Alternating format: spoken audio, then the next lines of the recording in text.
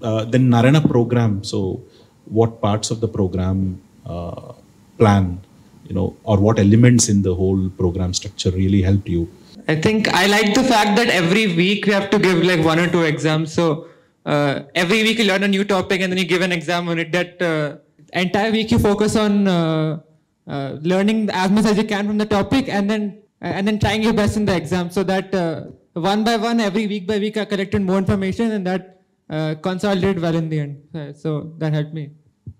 Did you anytime feel that these many exams? So you just came from a normal school background, and then suddenly you had to write 2 exams, and then there are times where you are writing 3 or more exams per week.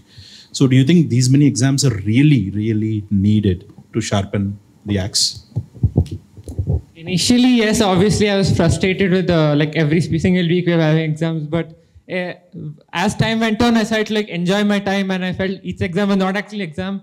It was just it was a reiteration of whatever you learned. So I just did it casually and calmly, and then that worked in the end. So I think it is very important that like we should have weekly exams. It really enforces the concept.